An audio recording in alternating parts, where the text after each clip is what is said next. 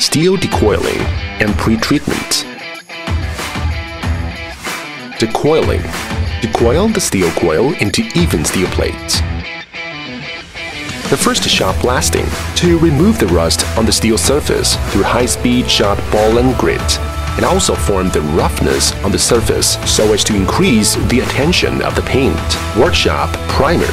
After shot blasting and rust removal, apply zinc-rich primer on the steel to protect the steel surface. Parts processing. In the parts processing workshop, the steel is processed into various container parts such as side panels, door panels, roof panels, cross members, corner posts, etc. by cutting, shearing, or bending. Sub-assembly line. Side panel line and roof panel line to produce the side panels and roof panels of the container. Rear frame assembly line to produce the door panels and rear frames of the container. Front frame assembly line to produce the front frame of the container. Base assembly line to produce the bottom frame of the container. General assembly and main welding line.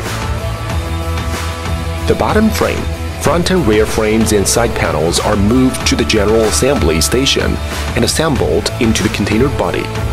Thereafter, the roof plates are installed and the whole container body is completed, welding all the gaps on the container body in the main welding line.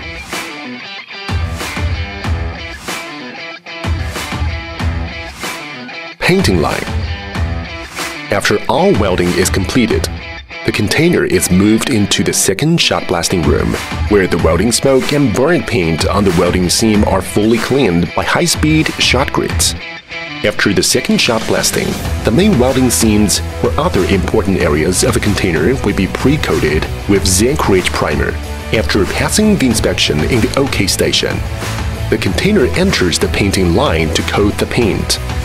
With 3 coating system for the exterior and 2 coating system for the interior.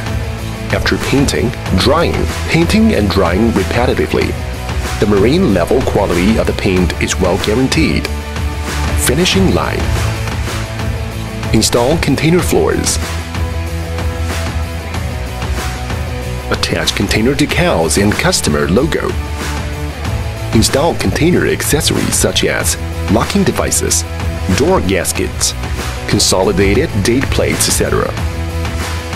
Carry out watertight test and offline inspection. Container offline.